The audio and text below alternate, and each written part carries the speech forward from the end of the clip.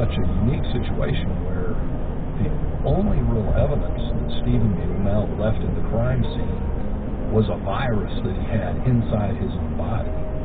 And then that virus was the fingerprint, if you will, that remained in these victims.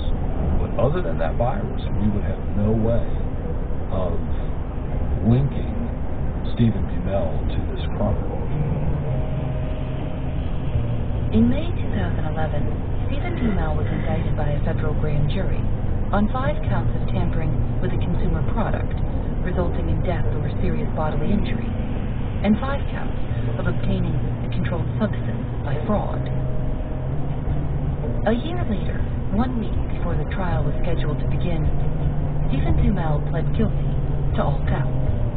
He pled guilty, and he pled without a plea agreement. It was a straight-up guilty plea.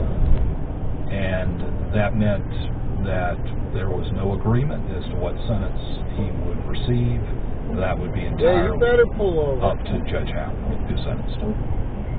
He was sentenced to 30 years in federal prison.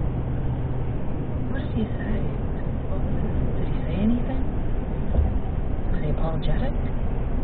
He was apologetic, and his family, his mother spoke, sister spoke at his sentencing.